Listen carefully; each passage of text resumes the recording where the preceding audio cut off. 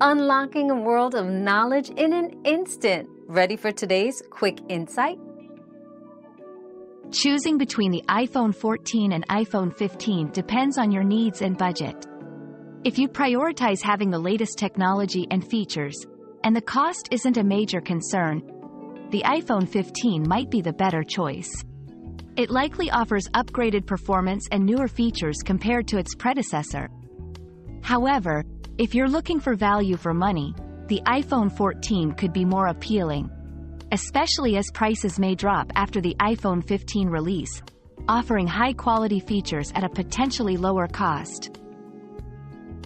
Your daily dose of discovery ends here, but the journey of learning never stops. Subscribe and join us again for more answers tomorrow.